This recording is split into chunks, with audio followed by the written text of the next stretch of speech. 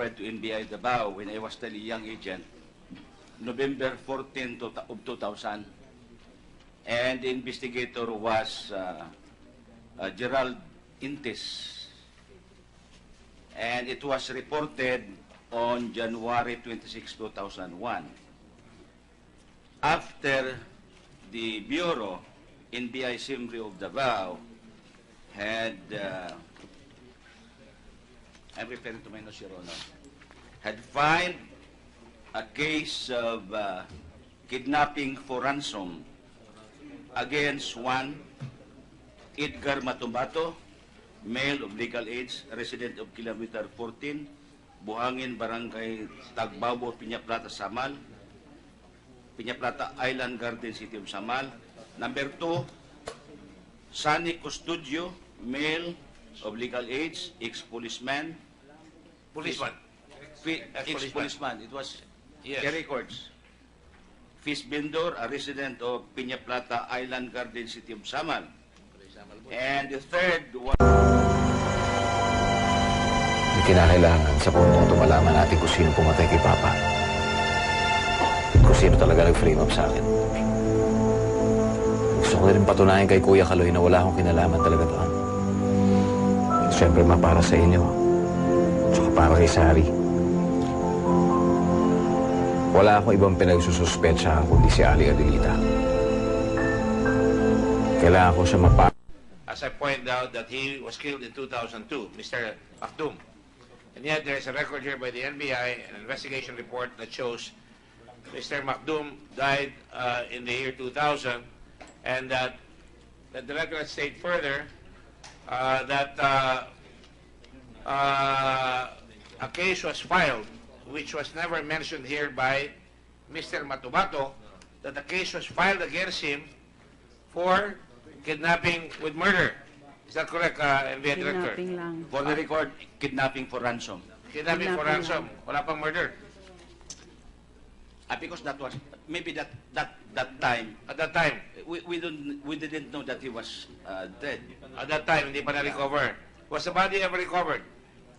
I had no knowledge, Your Honor, because after that, several months after that filing of the case, I was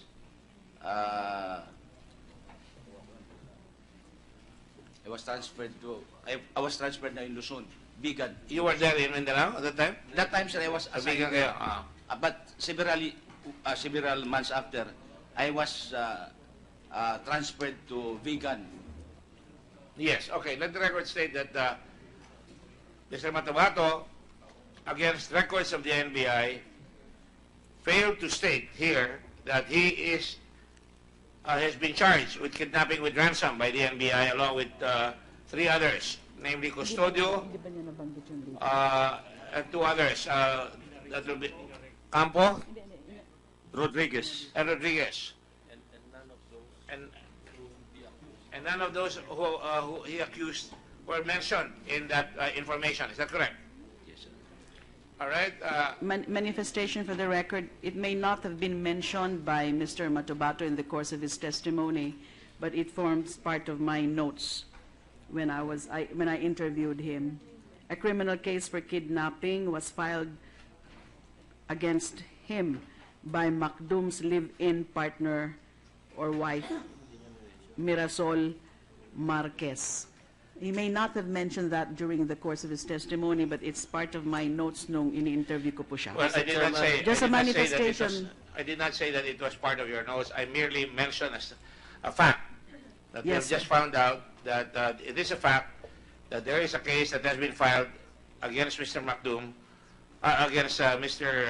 Matobato, after the fact that Mr. Makdum died in the year 2000, and that those people, as I said, were mentioned as part of his the principles or whatever it is, and also at the same time, none of the people that are here have been mentioned as having participated there. On the other hand, Mr. Matobato accused some people here, including Art Lascana, including sino ba yan? Medina and Aquino and Tan Capote, as having been part of the people who abducted and killed him. In fact, ultimately, he claimed that he was garroted. Sinabi niya, binikti. Nilastas ang leg. Pero, of course, hindi niya sinabi ng kagad. Sinabi niya, nagpapalit siya ng istorya. At pagkatapos, chilap-chap. I just state that for the record. Now, there's a manifestation by Secretary De Lima that she had it in her notes. And maybe it was an oversight on the part of Secretary De Lima that that information was not given to us at the proper time. Mr. Chair? I was about to, Yes. Mr. Chairman, Senator Lacson is recognized. I was about to ask, and it's not my intention to put Senator De Lima on the spot. I would just like to know why she did not manifest, since that incident, including the charges filed against Matobato and 3 others, nandun sa notes niya, bakit hindi siya nag-manifest noong tinatanong natin si Matobato? Siguro po hindi ko to nakita sa notes ko at that time when he was testifying. It's just now that I'm reviewing my notes that napansin ko nga po na nandito. A criminal case for kidnapping was filed against me by Macdom's live-in partner, wife Mirasol Marquez. And tungkol din nga po dun sa... Kasi po, excuse me, Senator De Lima, kasi po, sana, kung na-manifest nyo noon, baka hindi na natin na ipatawag itong mga pulis na nanggaling pa sa Davao, na yung iba, atin pa ng arraignment tomorrow morning, hindi ba? Yung Matobato. Hindi, including SPO1 Medina and the others, yung rescue officers. Remember naman po na it's not just about the Macdom incident na meron tayong hearing ngayon. I mean, we are talking here about several incidents na minention ni Mr. Matobato. At yung tungkol kay Macdom, isa lang po yun. Marami ho talaga akong notes. I have extensive notes. So, Nonetheless, na-overlook ko lang po siguro itong informasyon na ito. Well, And even on the issue of the year 2000, I remember, nagiging factual issue nga yun. In fact, if I remember correctly, it was also raised by Senator Ping na he's also casting doubt on the claim of 2002 as the date of the incident involving Macdom dahil 2002 nga daw po, wala na yung PAOG TF. So palagi ho tayong bumabalik doon. Pag tinatanong ko po si Mr. Matobato, sigurado ka ba 2002? Yun daw po ang pagkakaalala niya.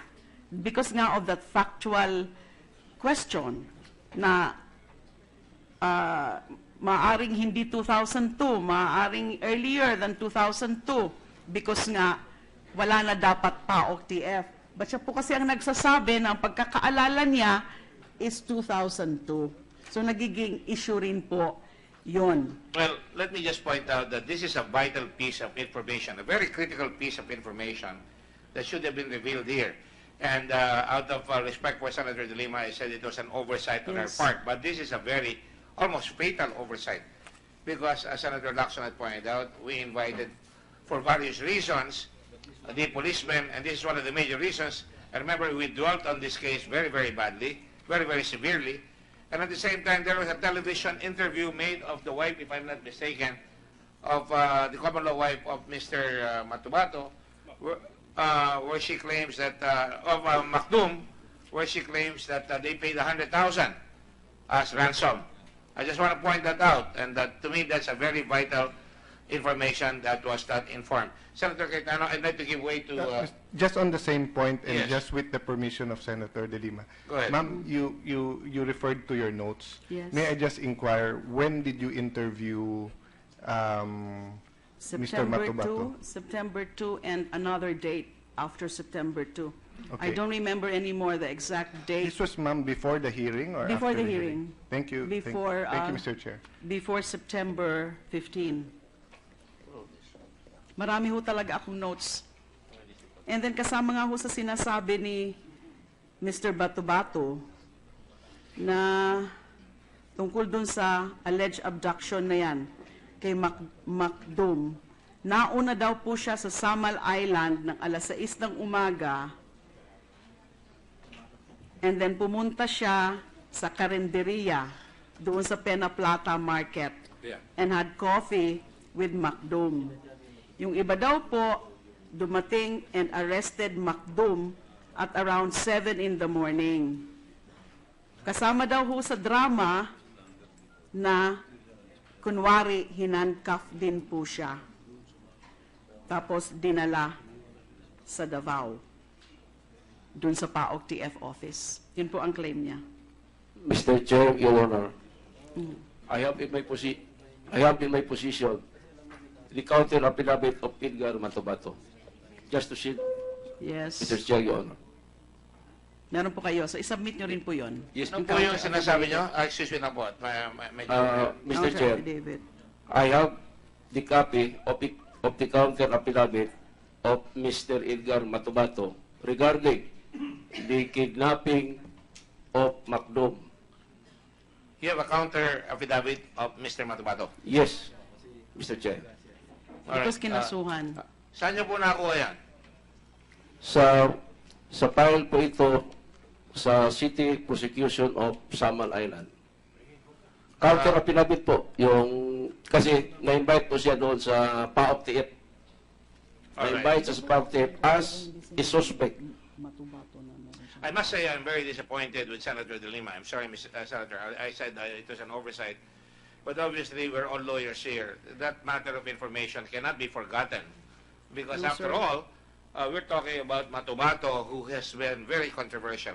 It would appear that in order to evade the light of scrutiny, he deliberately misled us to make us believe that he had no case, that in fact it was not he but other people, and that it happened at a different date. And most of all, he implicated people here who, per NBI investigation, are not even part of that investigation.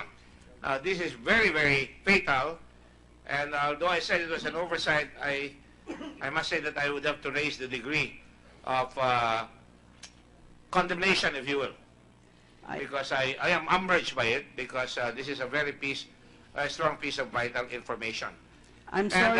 And let me just say that, as pointed out by Senator Lacson and Senator Sotto here, we went off on a very big wild goose chase here, because what happened was, if we had known that, we may not have called all these people. But the point was, Senator Drillon has also called and filed a motion filed a resolution to investigate the Davao Death Squad, when some of us were quite aware of the fact that Mr. Matobato is accused in a very, very serious case of kidnapping with ransom. And having said that, Mr. Ladies and gentlemen, my colleagues, I just want to read a note here. It says, boss, referring to me. I don't want to be called boss, but they keep calling me boss. I don't know why. Senator Trillanes' staff said that Matobato had to leave so his security won't be compromised.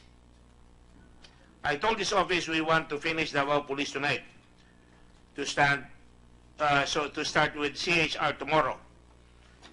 And he says they understand. I only got this note now, and that's why I'm very umbraged by it. Para bang nung nabuko na, biglang wala na. I don't know whether that's true, but I hope that is my observation is wrong. But all of a sudden, he has gone after we went to all the trouble of trying to find out what's going on. Of course, this does not mean. I just want to ask a few questions now, if I may, with the NBI. Have you ever found the body of Mr. Macdum? Never. And that is why a while ago, I was asking what the height of Sergeant or SPO4 Art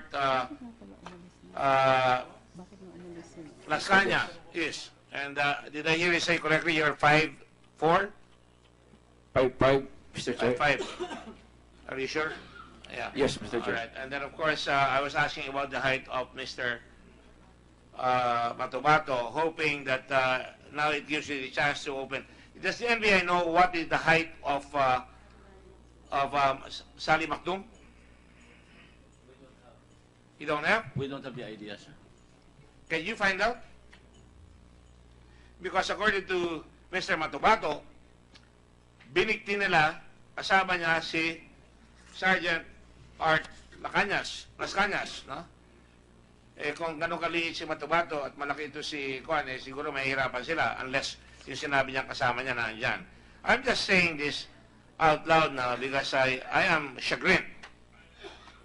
I've been trying to be fair here to everybody, going out of my way to stretch out. So I think that the NBI must give us a copy of this document, and I'd like to have the ComSec tell me what markings we have now, because every time you mark a document, you must tell the chairman so that we will know the markings that we have. I've also, at the suggestion of Senator Lacson, instructed my staff, and we have been doing this before, but Senator Lacson just confirmed it, and I'm glad that he did, and along with Senator Sotto, we are now lining up all the inconsistencies and the lies that were perpetrated upon this committee by Mr. Matobato. Mr. Yes, Chairman. go ahead. Yeah, I would like to believe that, although I hate to admit this, that we were all taken for a ride by Mr. Matobato. And it's so frustrating that after all, we're not smarter than the first grader. I think that's an unfair conclusion. That's why we're holding That's this my opinion, inquiry. Senator De Lima. That's an unfair conclusion. And that's why I am confronting this gentleman based on the notes that I have, based on my interview with Mr. Matobato. Siguro ho, mas maganda kung nandito pa nga ho si Mr. Matobato. And to Problem is say he left. also that We there called for is... this policeman so he can be confronted, or he can confront this policeman, but he left. And the orders on him was that he should stay, so that at some point in time there would be a confrontation. That you will recall that that's my order, and I know that he was here. I thought he was still here. So probably we can ask Senator Trillanes why. We already did. We already did. But according to him, he was afraid for the security because obviously, pag nagkaalaman na ito, siyempre magagalit sa kanya yung mga taong sinasabihan niya. So, I don't know. I mean, this is really a very, very serious... we could have thought of asking him to already face the rest earlier, because he was here the whole day. Well, From 7 o'clock he was here. And I think, what time did he leave? Can we check what time they left? So he was here at 7 o'clock in the morning, as early as 7 o'clock in the morning, he was here. the order of the chair is that he must stay. That is the order of the chair. So that in case he will be needed, he will be presented. He has no business leaving the premises without telling the chair. Now, it just happens to be coincidental na nung umalis siya, lumabas ngayon itong nangyari ito. Hindi naman natin pinlano ito. Pati ako, nagulat ka. In fact, I was bending over backwards to say that it was an oversight. I did not accuse anything. I did not make anything else out of it. I merely said it was an oversight on the part of Senator De Lima. But when I found out that he left, and according to him, he claims that his security would be compromised, I now have my doubts, I must confess. So, I hope he's listening, and I hope Senator Trillanes is listening. I also instructed the OSA to try and get in touch with them to bring him back here. Because, obviously, he has to answer for lying to the committee, for misleading the committee. We take that seriously. I have always taken that seriously as chair of the Blue Ribbon Committee, and precisely we have detained people here for lying to the committee. I'm sorry, Mr. Chair. I feel constrained, or I feel compelled to react. There is some insinuation that there is some kind of a, I don't know how to, a deliberate concealment of fact.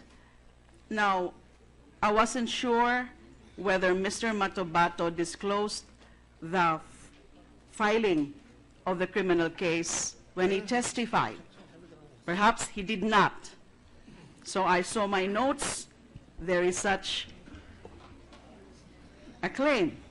Now the next question is, Probably he was not asked during the last hearing. And dito rin po sa notes ko, ang pagkakasabi ho dito ay kinasuhan ako ni Mirasol Marquez ng kidnapping pero hindi ito umusad dahil walang record na pumasok ng bansa si Macdum at we were able to fix the case. Ito po ang nakalagay dito.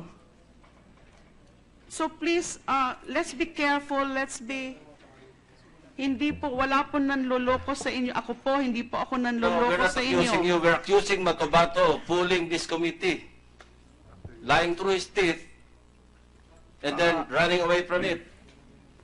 Hindi mo naman po Mr. siya. Chairman, Alamin muna natin bakit siya umalis.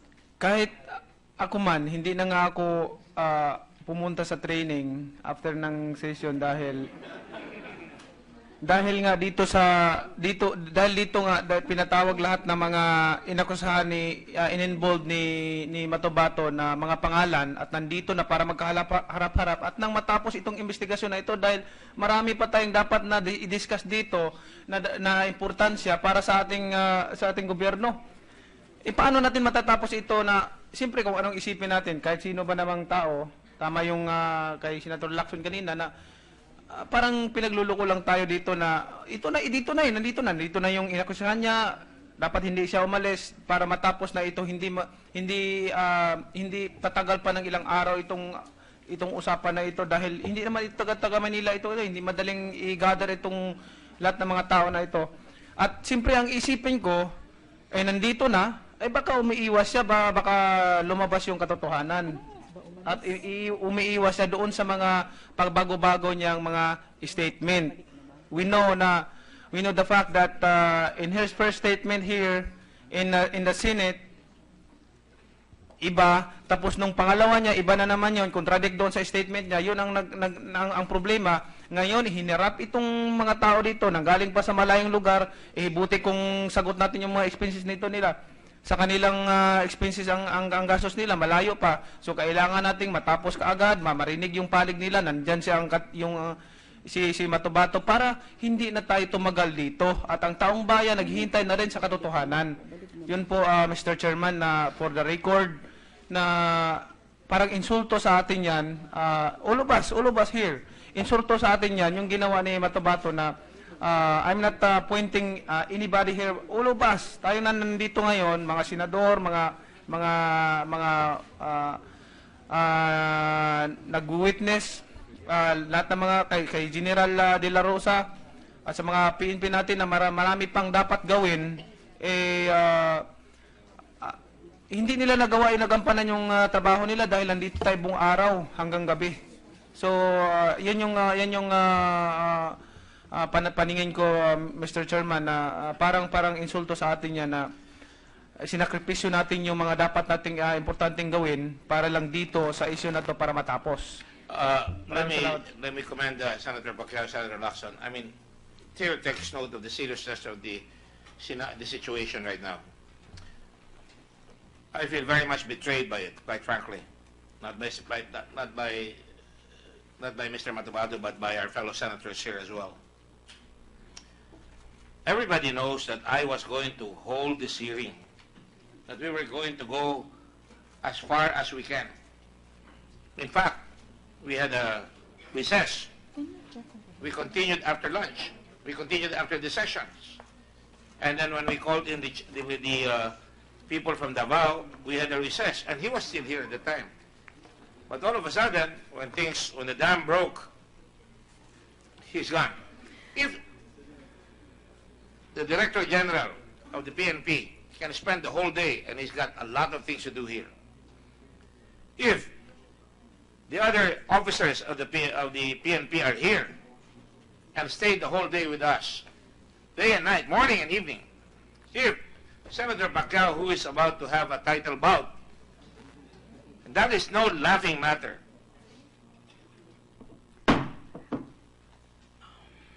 I will have order in this chamber. It is no laughing matter. This is serious. We're dealing with a situation here that is very perfidious. I'm just trying to lay out the fact na tayo ay napapakasikap dito para lumabas lahat. At narinig nyo rin na sinabi ko kanina, I was bending over backwards. Ayoko sabihin kay Senator De Lima na mali ang ginawa niya. Ang sabi ko, I will recall. I was very careful with my terms. I said it was an oversight. But when that came out, that Mr. Matobato has already left, pinakahabol ko, ang sabi niya, delikado raw yung kanyang, Tagalog ko, mako-compromise raw yung kanyang security. Eh, para naman nagsususpect siya ako na para bang pinagkaisahan tayo dito. And that is why Mr. I Chair. cannot let that pass. Mr. Chair, Mr. Chair, Madam. is there an insinuation That's not an insinuation, it is a fact.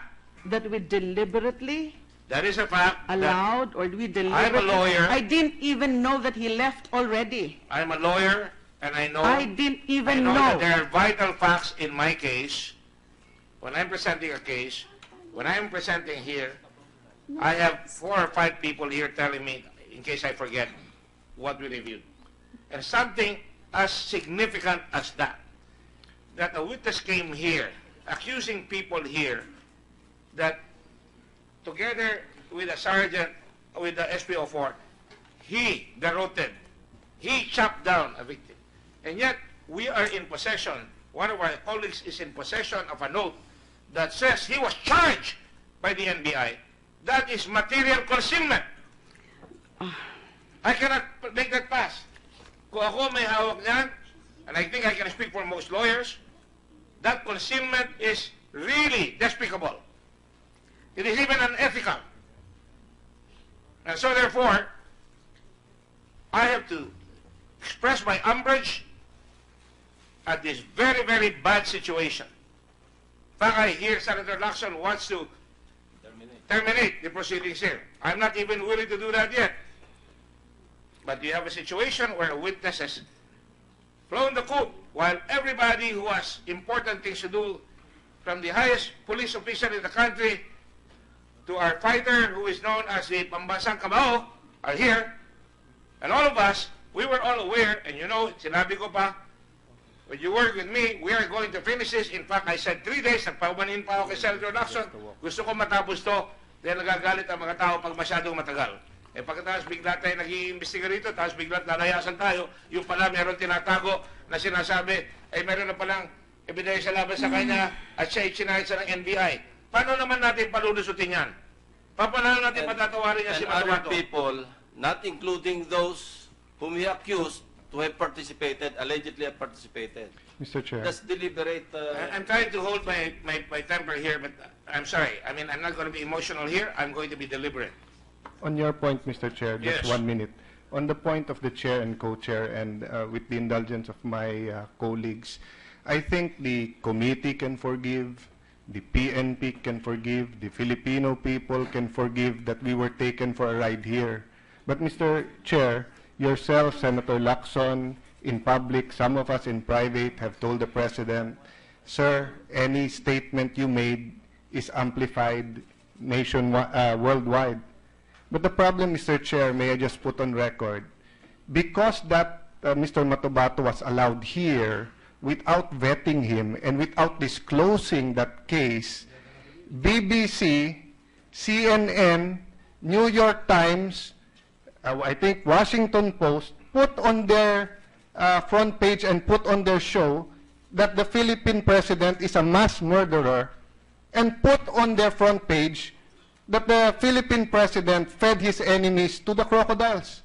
That is, may I quote Senator Lacson's statement, that is toothpaste that is out of the tube that you cannot put back in. And I'm not saying this because the president was my running mate or because I am for the president, but because he represents the country.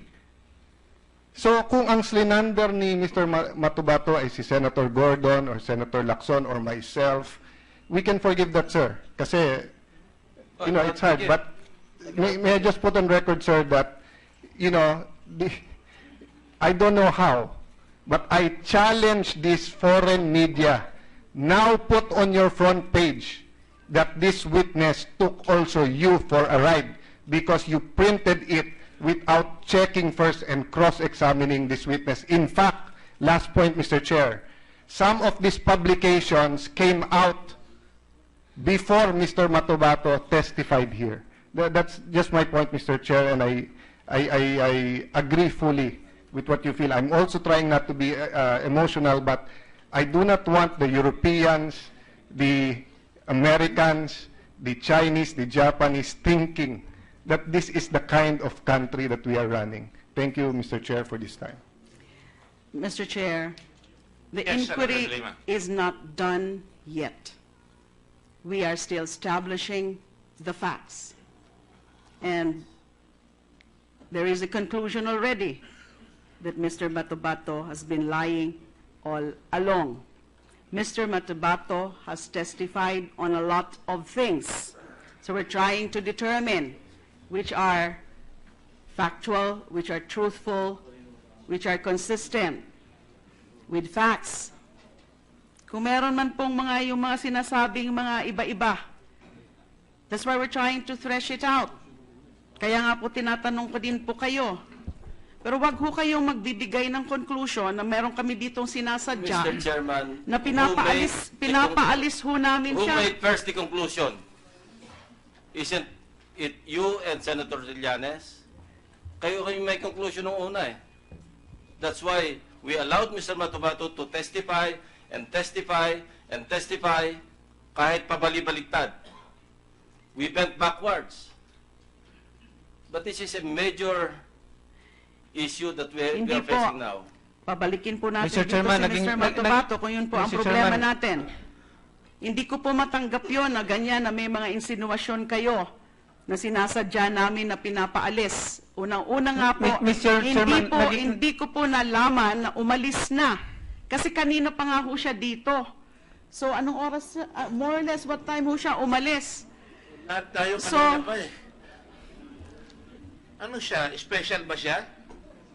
But we better is ask under instruction. Senator Trillanes. Kasi meron ho siyang explanation. He is under instruction But I was from the actually chair waiting not to for leave. him. Mr. Chairman, naging parehas ang investigasyon natin dito. Pinakinggan natin ang statement ni Matobato ng ilang hearings dito sa Senado at pinatawag natin itong mahigit 10 mga witnesses pa para magbigay ng testimonya dito sa Senado, galing pa sa ibang lugar, at ngayon nandito na lahat dahil doon sa akusasyon ni Matobato, tapos lalayasan lang tayo dito na parang insulto sa atin yan, Mr. Chairman, na hindi man lang na pinatawag sa rito, hindi pa tayo tapos dito, tapos lalayasan lang tayo na hindi natin alam. I'm not pointing any senator here. Hindi na ako nagano, pero parang insulto sa atin ang ginawa ni Matobato. Paano pa natin i-continue itong investigasyon na ito? Paano matatapos ang investigasyon na ito para hindi ito biro na akusasyon ni Matobato? Nakataya ang pangalan ng Pangulo, nakataya ang pangalan ng ating bansa. Alam nyo, kung isipin po natin, Mr. Chairman, tayo lang ang pinagtatawanan at pinag-uusapan, hindi lamang sa buong Pilipinas, kundi sa buong mundo. Yung mga foreign media, kung ano-anong sinulat nila nung si Matobato nag-testify dito, nagbigay ng statement na pabago-bago, at ito pinatawag natin yung mga sinangkot niya at in-involve niya sa mga sa testimony niya. Ngayon pinatawag natin siya, nandito siya, umalis naman siya. Anong isipin natin yan? Anong gagawin natin? Anong conclusion natin? Anong magagawa nating dahilan sa taong bayan para dito sa nangyayari na ito? Paano natin may pagpatuloy yung investigasyon, Mr. Chairman? All right. Even assuming for the sake of argument and given the gentle lady from Bicol the benefit of the doubt, even believing that she was not part of this compromise or this charade, na wala siyang kinalaman dyan, it is incontrovertible that she was in possession of a note that she herself made that was so devastating, it could have been said, well, Matobato was lying here. That there was a case filed against him na pinailan siya ng NBI ng kidnapping with ransom. Abay, hindi biro yun, hindi yung... I detest the claim of material concealment. Hindi nyo naman po siguro i-expect sa akin na habang nagte-testify si Mr. Matobato, ay lahat na lang na meron siyang sasabihin o hindi sasabihin, ay ika-clarify ko po based on my notes. Hindi naman po, unang-una, hindi po ako sigurado kung nasabi niya yon o hindi na merong case for kidnapping nung siya ay nagte-testify. Pangalawa, wala naman sigurong pagkakataon in the course of the questioning of Mr. Matobato at the time, whether on the 15th or on the 22nd, na may ilalabas ko dahil sabi ko nga, napansin ko nga ho yun ngayon. Because I have extensive notes, so I could not be expected na habang nagte-testify si Mr. Matobato nung 15 tsaka nung 22, ay makukorek ko lahat o maisusupply ko po yung impormasyon based on my notes. So please, I strongly protest the claim that there has been a material concealment. Kasi ang pinag-uusapan natin dito, yung insidente. Meron hong kinikwento si Mr. Matobato.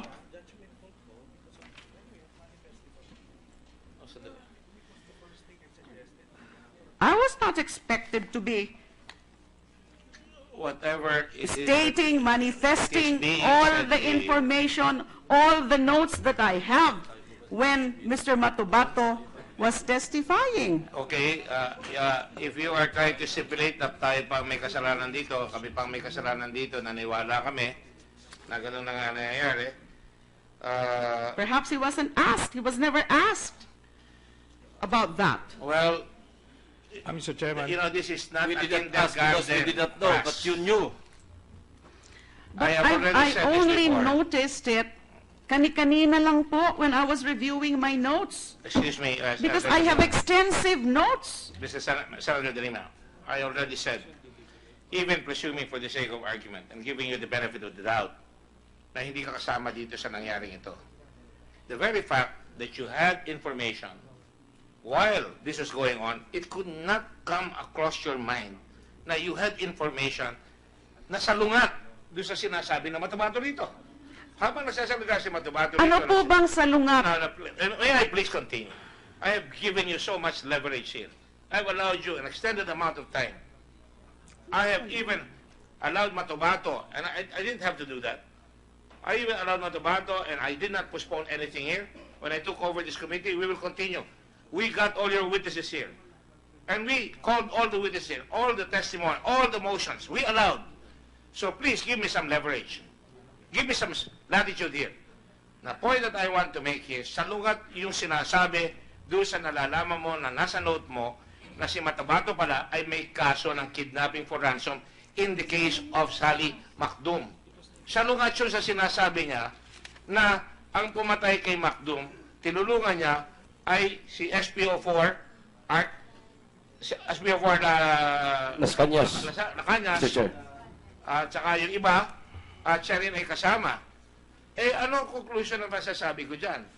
Lalabas na meron kang note doon na very, very significant that could change a tide of opinion, of judgment, of conclusion. Kaya hindi mo maalis na ako Mr. Chair. ay masagrin. Talagang ako, ang feeling ko betrayed because up to a while ago, I said, kalmado lang, we'll give you all the things that you have. And how can you say, how can anybody say, we already conducted the hearing last time all the way up to 8:30 in the evening. I was prepared till hell freezes over na tapusin. You heard me apologize to the police earlier that you have been here. You heard me apologize to all the witnesses that we've been calling here. So Matobato has no call to leave the Senate. Mr. Chairman. I will just finish. If he left the Senate, he should have asked permission. You all heard me say the other day, we are going to hold you there and if you come along, we would like. Now, the time has come. There is contrary evidence, contrary to what you said previously, and we just discovered it. And Senator De Lima has also admitted the statement of the NBI that there is a case that has been filed. So, tatawagin natin siya ngayon. Yan ang oras, yan ang timely. Iharap mo siya dito, para sa ganun, masalungat siya. Eh, umalis siya eh. Umalis siya eh. Ano ang conclusion namin? Mr. Chairman, Yes, may go ahead, make Senator a Trillanes. manifestation. It was Go ahead. not the call of Mr. Matobato. It was my call since I was providing protective custody to Mr. Matobato. And based on the assessment of my security officers, it was prudent to make him leave instead of traveling late at night. So I made that judgment call. And remember, Mr. Chairman, I was the one who suggested that they do this confrontation at the start of the hearing. So there was no intention na iwasan yung ganitong confrontation. So it was my call, and anyway, I'm the one providing protective custody to the witness. So that's it. Ngayon kung may tatanong tayo sa kanya, tomorrow morning, I believe it won't hurt. He will be here as scheduled. So what's the fuss, Mr. Chairman?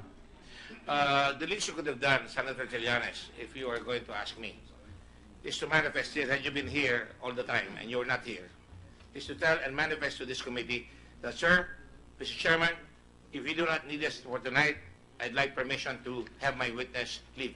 For the first time, you're acknowledging that you are protecting the witness. Yes. I did not know that. Oh, no. Mr. Chairman, I've been telling you, That's why I was asking. I've been telling you the past several, Oh. since the time you assumed as chairman, I told you up front that in the meantime, I'm the one providing protective custody. So when you ask who will bring the witness here, I told you up front that since I'm the one protecting the witness, it's my responsibility. You will to recall, bring him. sir, Yes, Mr. Chairman. that at the beginning of the first hearing, when Mr. Matobato came up, I asked both of you who is presenting this witness. And none of you said, I am.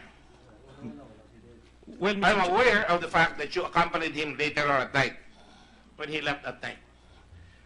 You're also aware of the fact that when he came here, unlike the first hearing under Senator De Lima, he was not protected legally.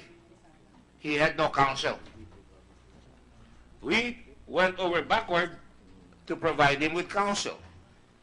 He was So- assisted po. You had a counsel, CHR counsel. Mr. Chairman, I was just informed that Mr. Matobato told this committee during the first hearing that a case was filed against him as a result of the Matobato abduction.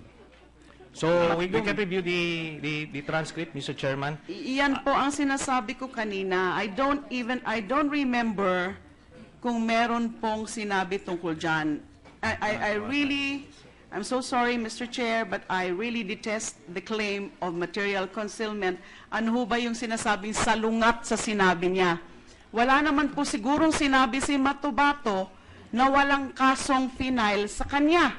Mr. Chairman. So ano ho ba yung salungat na Mr. Chairman, I already have the trying to transcript. tell me that hindi salungat yung sinabi niya? Mr. Chairman, I already have the transcript. Let me answer first, transcript. Senator De Lima. Anyway, you have to look for that. Meron pala.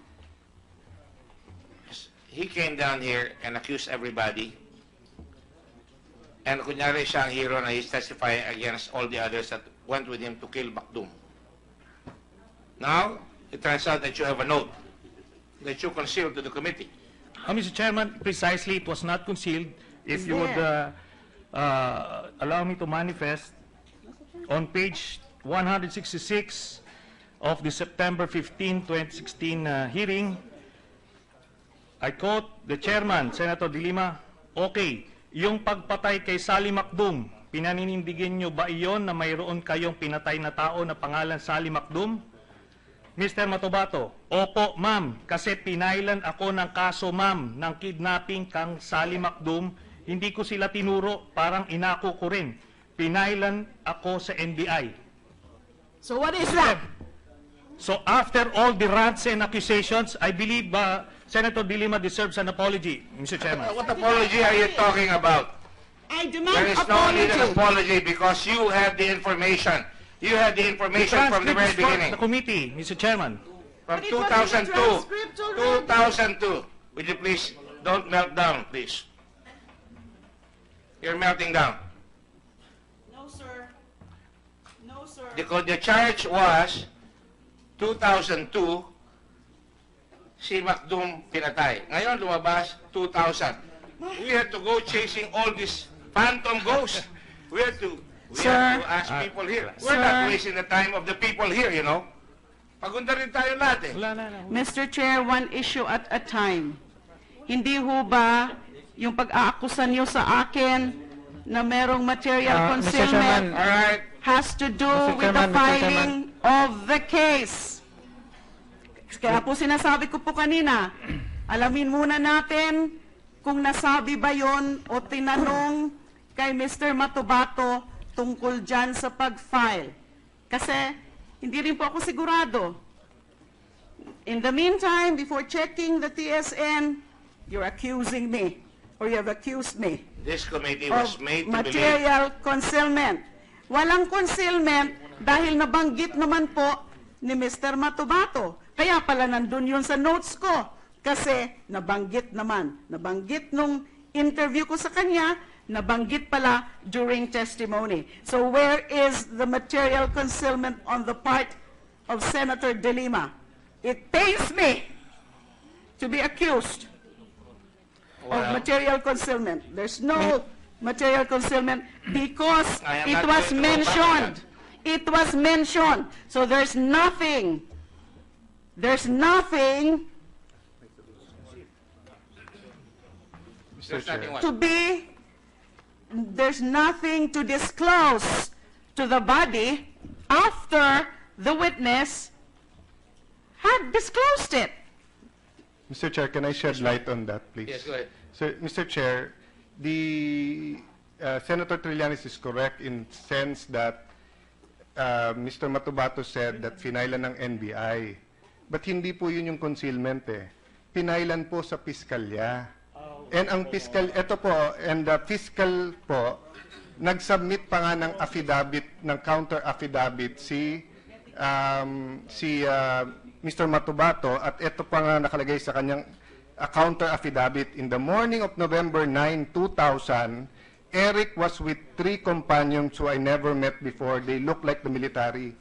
Mr. Chair, if you check the transcript, paulit-ulit po si Mr. Matobato na 2002, paulit-ulit siya na yung mga pulis na sinasabi niya ang pumatay at nung sinabi lang sa NBI. Hindi niya sinabi na merong kaso sa piskalya ng Samal. Nandito po, siya mismo nag-file ng counter affidavit. No? So to the chairman's point, there were things that at the very least were not revealed to the committee. But may I yield to Senator Pacquiao? I think he has a... Mr. Chairman, I believe we're now splitting hairs.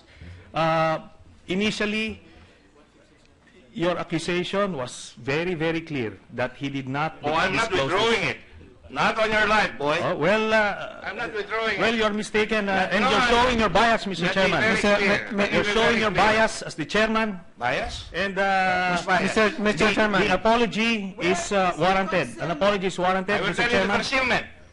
Mr. I will tell you the concealment. I could not have concealed it because it was disclosed already. Okay, I will let you melt down and have the floor. All you want. And since no apology is forthcoming, I'm walking out. You can be Because clearly, Mi- there mi- was mi- no Mr. Chairman. concealment on my part because it was disclosed already. disclosed. I'm walking out. It was disclosed by the witness. So what is there to conceal? It was disclosed. The record is very clear. You know, I remember when we were. So I remember when we found out a while ago. Since there's you were no- very meek as a lamb. You know, I didn't know. I had it in my notes. Oh, I'm sorry. I did not know. I didn't say that. No, you were very meek as a lamb. And remember that I was not holding. That's why I I was not the said, chair on the first. You were the first. that's And why when I said, the concealment was done, perhaps not by Matobato, because I was not here at the time, but the concealment was done by you. Because when could Matobato, there be concealment? when Matobato was testifying, don't you think it was incumbent upon your part to say, I have information that this guy has been fired. Can we call on the NBI to produce that testimony? Mr. Matobato Chairman, already move said to that suspend the Mr. hearing. Matobato has already said Mr. that Chairman, a case Mr. was Chairman. filed In fact- against him. Out of respect for everybody, I will I am suspend the walking hearing. out. Mr. Chairman. I'm sorry. I'm sorry for you then. Mr. Chairman,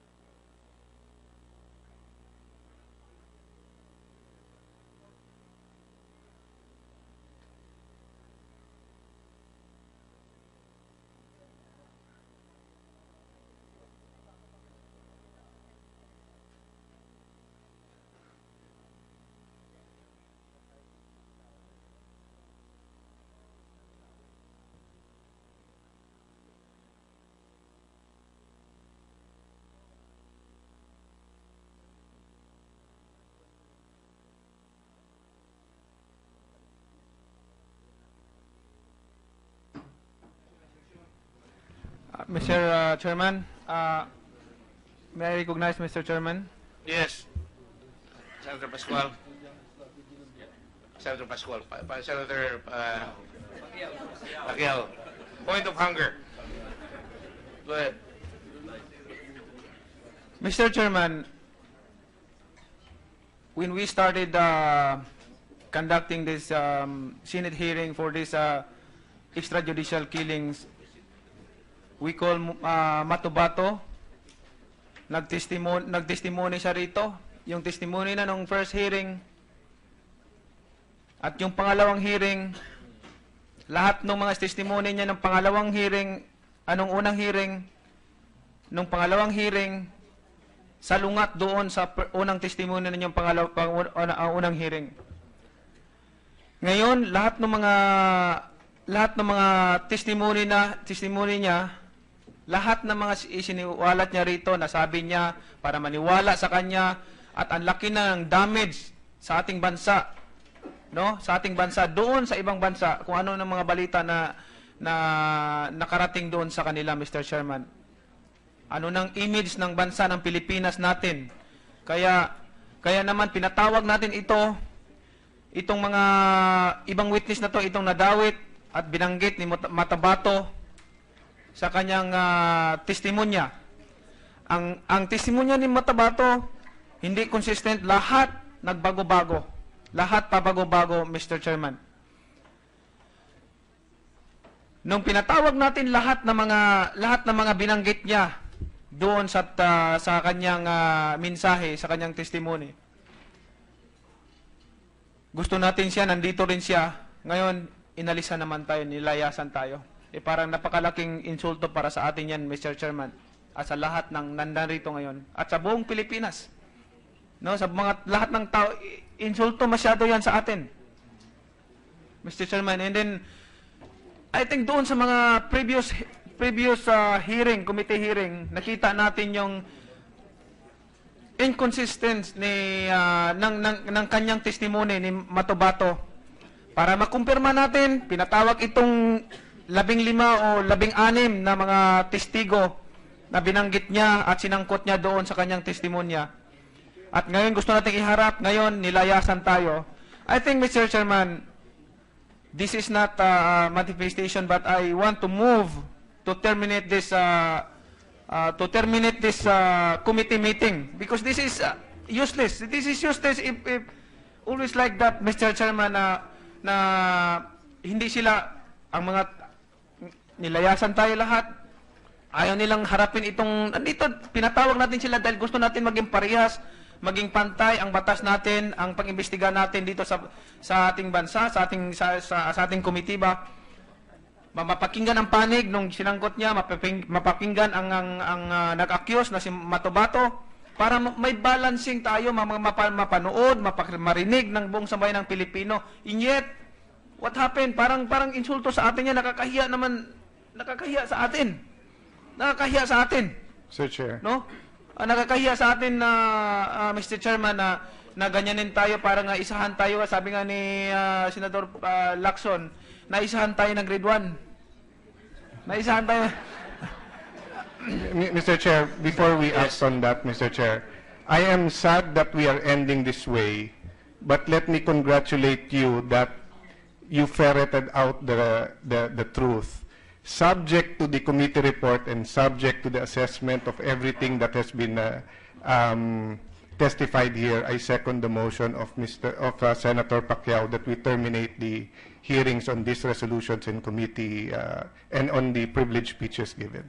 You know, there's nothing better that I like to do now than to terminate it. That is why I was committed to doing it in 3 days, up to tomorrow and the day after. But I was already trying to make it a point to finish it by tomorrow.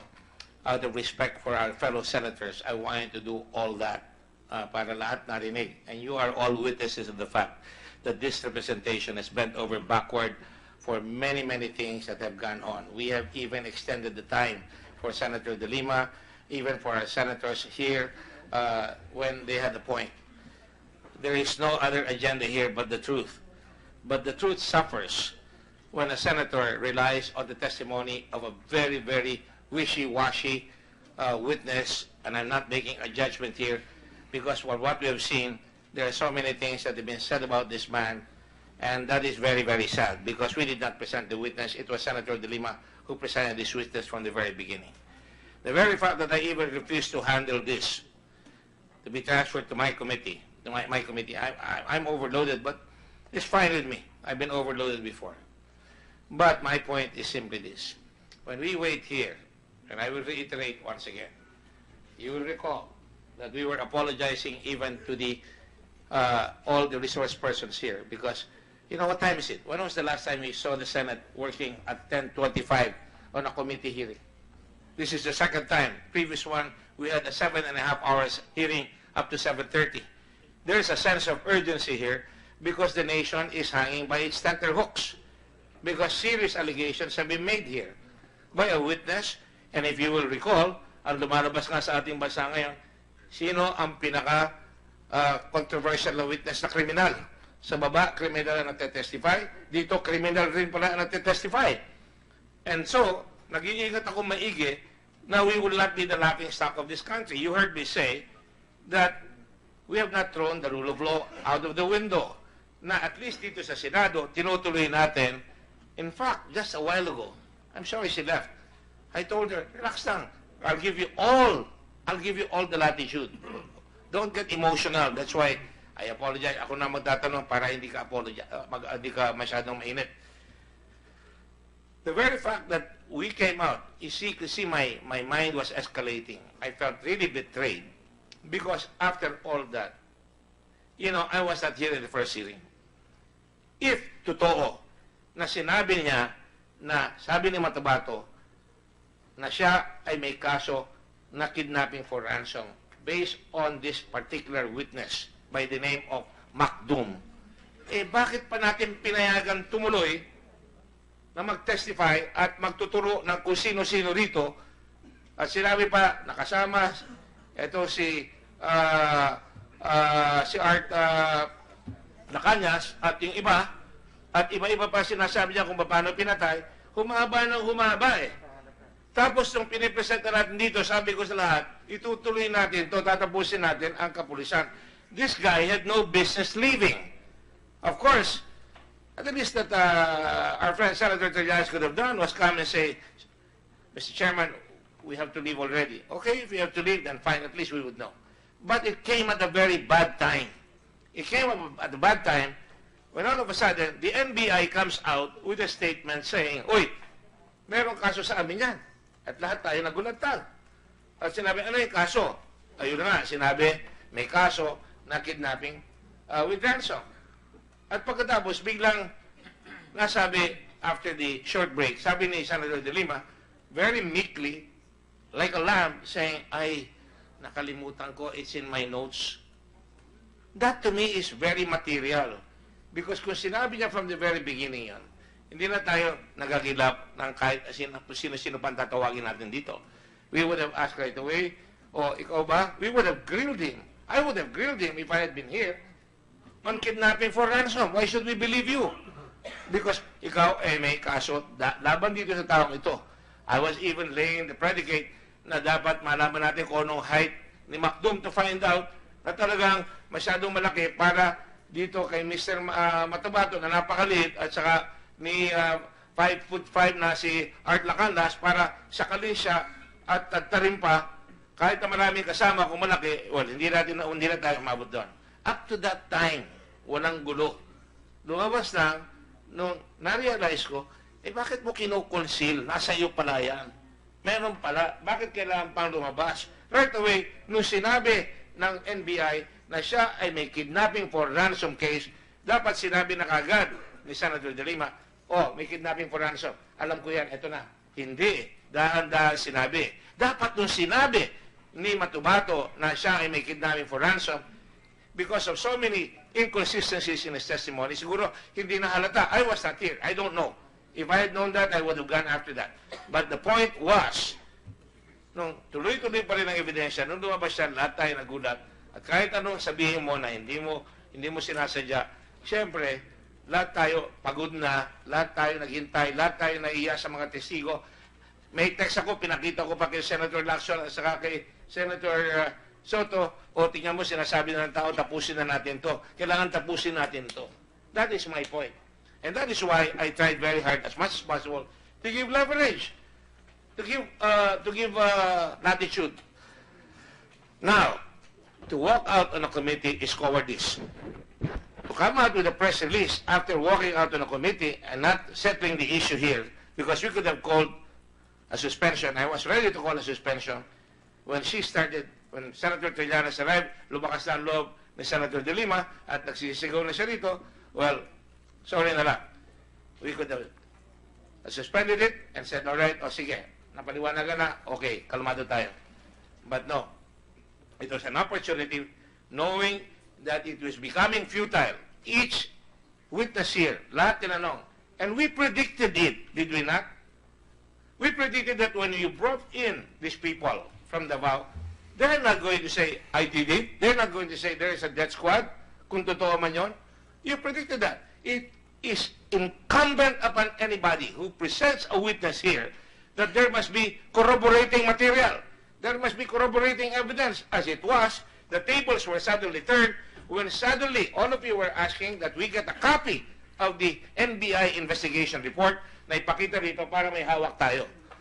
So, I am not going to back down on that concealment. Maybe, hindi nag-conceal si Matobato. Ang nag-conceal si Senator De Lima because alam niya pala noon pa na meron siyang notes na dapat sinabi niya. And she could have said that later on. The point of issue here, ladies and gentlemen, is that, like I said, we are after the truth here. I don't think you can accuse this chair of bias because we have been very fair. You heard me say what I said about President Duterte kanina. You know, people are saying, oy, ang tapang mo. Baka ikaw ang barilin dyan, ikaw ang sabihin dito ng mga tao na sinasabi ng mga Duterte. Alam nyo naman yung mga Duterte people. Sabihin na, ba't tinitira mo ang presidente namin? I said that in all honesty, as a citizen of this country, conscious of the fact that I could earn the ire of the President, and said, do not talk too much, Mr. President. Huwag kayong magsalita ng marami because you are falling on your own sword. Ang laki ng tiwala sa inyo ng tao, pinuputol nyo ang sarili nyong paa every time you talk because kayo ay nagogold kung magkamisan pinaglalaban ng media yung inyong kalooban at yung kaisipan na dapat mawala talaga yung drugs. You have heard me say in my Facebook, do not kill people, kill drugs. You have heard me say to no less than Director General Matobato, ang dami kasing bato De La Rosa, na sabi ko, you have no immunity. I've said that a long time ago. So, wala akong I am not walking on eggs for anybody. I am trying to be fair to everybody. But I am not going to sit down calmly when we all waited here para sabi ito at ilalabas natin yung testigo para magkaalaman na, para malaman ang katotohanan. Kung lumabas tama yung testigo, siguro nasolve ka agad dyan. Pero wala Ang sabi ko, palinaw, you are going to stay here because we may call you later on. Well, you can all talk about what could have been, but that is the way it is. In that light, there are requests now and motions to stop this hearing. My own personal opinion, we will not stop. Mr. Chairman. We will not stop. And my own personal opinion, I could stop and say, tama na, masyado na magulo, masyado na masalimut. There are CHR hearing people that want to be here tomorrow. We will listen to them. And I even asked permission kanina sa inyo kung anong gagawin. I wasn't doing anything on my own. But we will continue. Tatapusin natin yan bukas. If necessary, another day, but no more. And that's it. We will make a decision. This representation can make a decision on the findings with the help of the committee. I cannot release anything here without the signature of every member of the committee because yan ang ilalabas sa floor. Having said that, therefore, I would like to hold a caucus tomorrow or even right after this to find out what the sense of the committee is because I think that it is important that the public and the country is able to communicate the message, hey, we did not throw the rule book out of the window. There is still the rule of law. People may think that they're being killed here. I wanted, if you will recall, to call the policemen first, to call the general first, because I wanted them to say, ano ang gagawin nyo? I have taken great pains, and I will give you a sample of what I've done. If you look at the PowerPoint, I have tried to get data on every province, every city where killings have been undertaken. Because I intend to ask General De La Rosa and the other generals here what they're doing about the situation where ang dami namamatay, that is still has to be handled. We're not saying people are being killed by the police. We're just saying that has to be addressed because that is an issue before us here. And if we follow that, I know na pag pinayagan natin ang pulis papatay, alam ni General De La Rosa ito, pag pinayagan mo ang pulis pumatay ng pumatay based on drugs, based on that, then the next thing, you know it, the policeman will be a vigilante on his own, killing people who may be decent, killing people who they may disagree with, killing people for political assassination impact, and all that. That is why this hearing is very, very important. We have to show that we can fix the problem. We must go beyond fixing the blame. Because that is what we're here for. That is what we're elected for.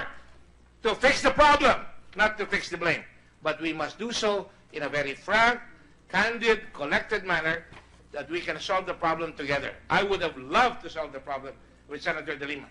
But right now, she's busy conducting a press conference. I am sorry for you.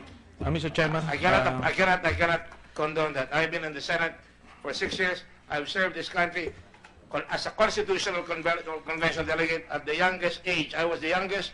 I was mayor ahead of President Duterte. I was mayor in 1980. He was mayor in 1988. I know where he's coming from. I was also secretary. I also fixed up a base that was left by the Americans with us, and we did it honorably. And we fixed up tourism, and we did it honorably again with great pride. And I've been in the Senate. We came out with laws that are important to my country, such as the election law, such as the tourism law, such as the international humanitarian law, among many others. But I will not allow any person, be he a senator, be he a president, to get away with flouting the law or trying to do a double talk so that they can get away with something that they want because it is personal to them and it is not for the benefit of our country. And so, dear colleagues, I am going to suspend the hearing. We will have a caucus tomorrow. We will report to the rest of the Senate, and we will lay down the line. If an ethics charge is going to be done, then let it happen.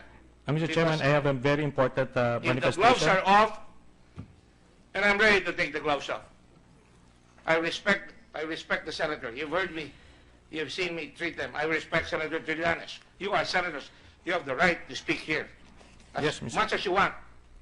But you do not have the right to conceal things, especially material things. Okay, Mr. Chairman, you know, it's material to the issue at hand. In addition to the transcript that I read earlier, page 166 of the September 15 hearing, presided by Senator De Lima, on page 80-81 of the September 22, 2016 hearing, presided by the chairman, Senator Gordon. Senator Cayetano, okay, paano sir ngayon, dine-deny na terrorist si Macdum? Wa man record, there's no record that he's a terrorist or wanted. Mr. Matobato, kaya nga sir, pinailan ako ng kidnapping sir, na-dismiss yan sir, kasi si Sally Macdum backdoor. Backdoor yan sir. Si Sally Macdum walang record sa embassy sir. Walang record. So, Mr. Matobato was truthful in his testimony and the chairman himself.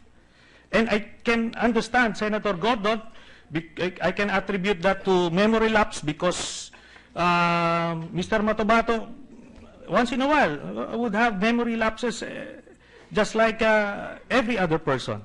So dito sa transcript, both transcripts, walang concealment.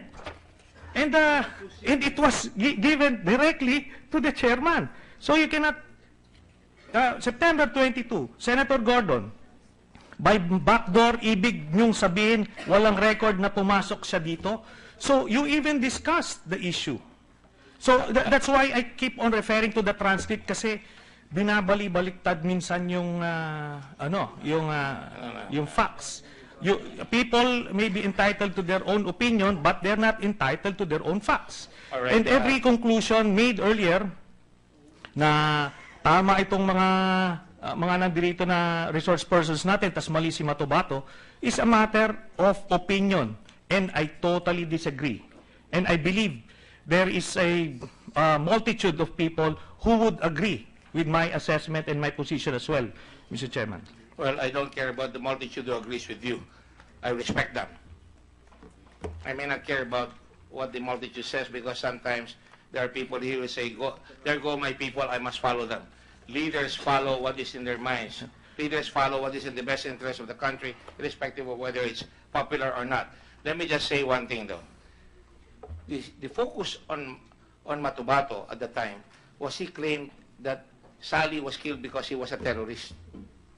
Yun ang pinapalabas siya, pinatay, terrorist. And he recited, if memory serves correct, na yung mga kinakasama niya, sinabi raw siya, terrorist, kaya pinatay nila. Pinadescribe pa natin kung paano niya pinatay. Pero sabihin niya, meron siyang kidnapping case. Well, that was in passing. Pero for a senator to hold information, let me finish. To hold information that he had it in their notes, that there was already an NBI and a case has been filed in the fiscal's office that Macdum in the first place, was supposed to have been killed in 2002 when in fact he was killed in the year 2000. To come here, and how can you blame the whole committee when it says some policemen were involved here? Then those policemen turned out to be not even policemen at the time they were being accused. Hindi pa sila police, like Mr. Medina over there. Or for that matter, somebody else here as well. They're not even policemen. Ang dami-dami mga mismatches and information na lumalabas.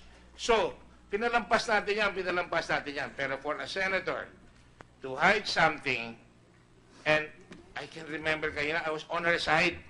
Sabi ko, oversight lang yan.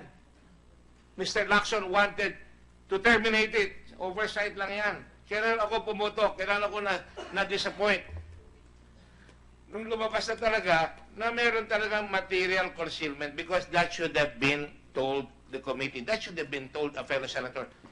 Dick, Senator, Ping, meron ako dito na ito pala ay may kaso sa NBI at talagang na-file pa yung kaso. That is material. In any language, that is material. Sa transcript, makakalusot yan, pero kung may information ka, you have the duty to tell the truth here. And that is where I'm going to say now. In that event, I will now suspend with apologies to all the policemen here, once again headed by Deputy Director General De La Rosa, and all the others, the NBI, the other generals who came from Davao, and even to the policemen, and to all the witnesses here, and to all those listening to us. I think it is important that we suspend it for the moment. I will not issue any statement to the press, because that is not my purpose here. Some people come here in this country and they want to talk to the press all the time. I have not called anybody about any statement that I have made here. Whatever I have, it's been open. It's in my Facebook account. So I'm a very open man.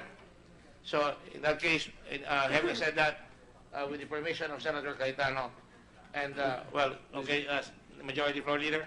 Thank you, Mr. Chairman. May I just reiterate the pressing issues being faced by the PNP leadership, so we don't need them tomorrow. We can summon them if it's important, but we can excuse them for tomorrow's hearing, Mr. Chairman. Yes, with the reservation that I would like to get their thoughts on the matter of plebs formally. That has already been given by Undersecretary Catalino Ayo, and of course the matter of internal affairs. From day one, I've been looking at the remedial legislation that has to be done, meaning to say that we must limit the time upon which they can make the report, that our civilian chairman be immediately appointed, because the last thing that you want is intrigue. That's why we have avoided that. We could have hidden these people in an executive session. We did not, because pag-uusapan lang. Kaya ang internal affairs dapat mabilis kagad na magagawa. Nakikita nyo rin sa ibang bansa na lumalabas kagad pag may nabaril yung pulis, lumalabas kagad on television. Kaya ang lahat, ang mayor, ang mga tao doon, sinasabi kagad kung ano nangyari kagad. That is what people want. People want to know bakit hindi napipigil yung riding in tandem. Yung mga ganyan, yan ang mga sinasabi natin na pwedeng ibigay sa atin ng kapulisan kung paano masosolve yan, kung kailangan nila ng tinatawag na camera on the vest, camera on the car, dashboard, para malilimit ang tentasyon na pumatay ng tao. Hindi naman pulis lang ang pumapatay. Dapat ibigay natin bakit yung mga drug lord, ilan lang napapatay. Kung talaga yun ang ginagawa. And we're not condoning killing people. We just want to know bakit magpaliwanag ang iba dyan kung sino-sino pa yung drug lord na nakikita natin sapagkat yun ang lumalabas. So having said that, Mr. President, my dear colleagues, I would like to ask in what direction the police want to get help from the Senate, in what direction the other agencies like the NBI want to get help, and in the meantime, we will call on the NCR tomorrow. They've been waiting. The CHR, and also other possible witnesses that have been called here. Unfortunately, natakot yung sa taga-CDO na nakilala si Matobato.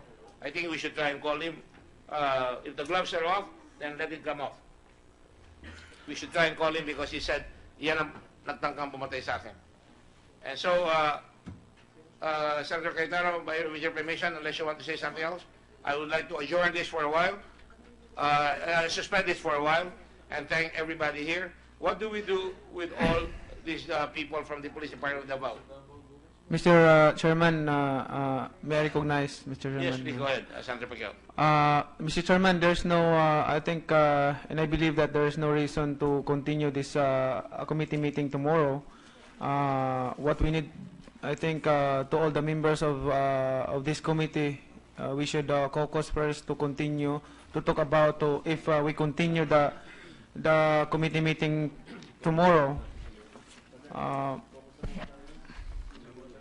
Mr. Chair. Yes, I was about to say before you were to suspend that I will submit to you, but I just wanted to manifest I also have the other inconsistencies. I agree with you. I want to hear the police. I want to hear the CHR, and they can submit it to us. But I also firmly believe, Mr. Chair, with all due respect, that we should set an example that a witness like Matobato cannot be brought here and fool us and this, and then a senator cannot walk out, then expect the next day we'll just continue. But again, you have led this committee fairly, so I do not want to... I'm listening to everybody here. Yes. So I do agree with the motion of Senator Pacquiao, but I'm sure we will follow you unless you agree to... The motion, Mr. Chair, is not for us to come up with a decision, but just to terminate this part of the investigation, then get the submissions, then for the committee to assess. Of course, if you feel like another hearing later on, that is always the option of the chair, Mr. Chairman. We must not let anybody who tries to fool the committee of the Senate of the Republic of the Philippines, to gain something out of trickery, chicanery, and fraud. You should not allow that. The Senate is bigger than all of us. And all of you have said that in so many words. So I will, against my better judgment, apparently there is a consensus here from the others that we will suspend. We will not call a hearing tomorrow. And God knows I am very relieved because I am really tired. I've been working weekends, I've been working at night. It's not easy. We prepare. So we will suspend to assess. And where do you want to hold the next meeting? On Wednesday morning? Until further notice? Mr. Chair, I agree with until further notice. May I just make this recommendation? I hear you, Mr. Chair. You want to assure the public na walang mangyayaring extrajudicial or may complaints. Maybe we can get an assurance from the NBI and Chief De La Rosa that while we're not hearing, if there are complaints of extrajudicial killings or of police abuse or military abuse, they can go straight to your office or to the NBI for the complaints and furnish our chairman, Senator Gordon, a copy. In the meantime, Mr. Chair, just while you're not holding a hearing. Copy of?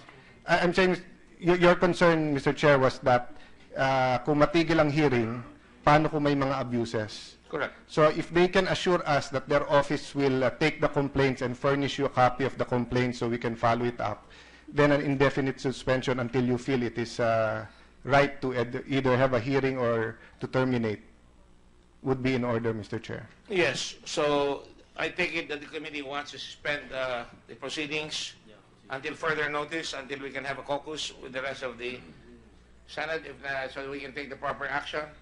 And so I will take that as an instruction from the committee. And therefore, we will suspend it until further notice. But before we do, I'd like to thank everyone here again. I know that some of you spent your resources to come here. And I'd like to thank particularly Director General De La Rosa for having spent the whole day and night here. We started this proceeding at 9 o'clock. I have never seen a committee work that long in a long time. I don't see anything like that. But I just want to let the people know, nakita nyo ang inyong Senado, hindi kami sumusuko sa trabaho at gagawin pa rin namin yan sa mga susunod na panahon. Maraming salamat po. This meeting is suspended until further notice.